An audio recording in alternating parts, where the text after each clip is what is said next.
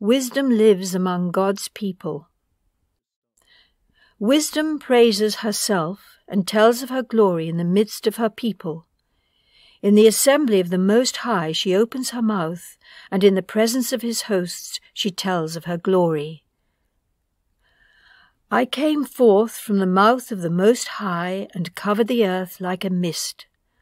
I dwelt in the highest heavens, and my throne was in a pillar of cloud.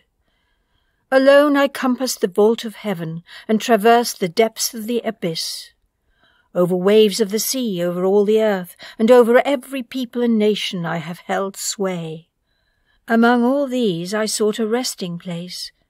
In whose territory should I abide? Then the Creator of all things gave me a command, and my Creator chose the place for my tent.